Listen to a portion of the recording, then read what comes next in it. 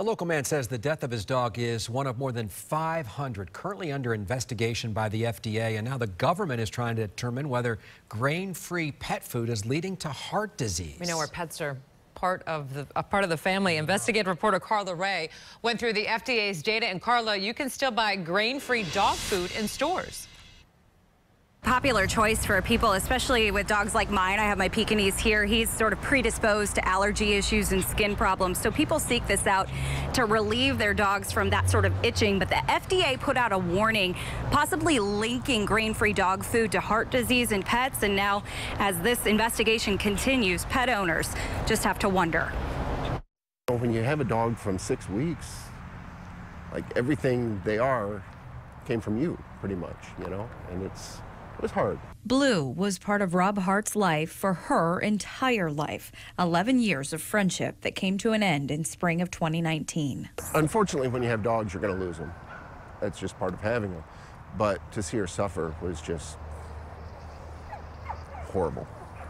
It was horrible. Blue developed heart disease in 2018 after eating grain-free dog food exclusively for about 5 years. Hart's other dog, Spike, was also eating grain-free until he learned the Food and Drug Administration was conducting an investigation into a possible link to the limited ingredient pet food and heart disease.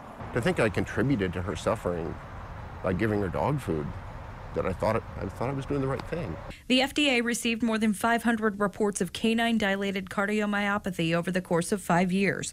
You can read firsthand accounts from their owners or vets online. More than 90% of those animals were using products labeled grain-free. Most clients that I see that are feeding grain-free are dogs that have a lot of skin issues and they're itching, and so it's been promoted grain-free diet will help your dog stop itching. Veterinarian Dr. Deborah Smith says living in Florida, many dogs are predisposed to skin issues due to allergens and the year-round presence of fleas. Have you had a lot of clients come in who say that they are feeding grain-free? Yes, we see many clients that are feeding grain-free. We haven't specifically seen dogs with heart disease yet from a grain-free diet, but we are making sure to ask everybody, what do you feed your dog at home? And if it's grain-free, we're making other recommendations.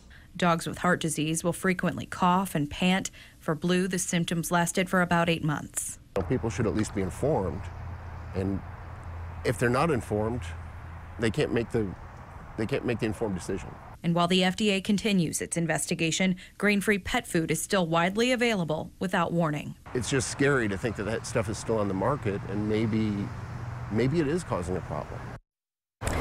So now, in Hart's case, the manufacturer of the dog food that he was feeding his dog Blue actually sent him a check for the remaining bags that he had in his pantry to reimburse him for that while the FDA continues its investigation. So if you're feeding your pet grain-free, you find that nothing else is working for them with their skin issues, one thing you can do, experts say, is to have your veterinarian listen to their heart a little more closely during their annual checkups, just in case they can spot something with the heart before things go terribly wrong.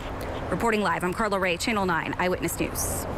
And Murrow Ray did a great job there as well. Yeah, she didn't bring Emmy because she said Emmy would not behave, but Murrow was a better dog. During her story, yeah. I quickly Googled our dog's dog food to see if Lucky's was grain-free. It is not, so okay. Go with that. And we know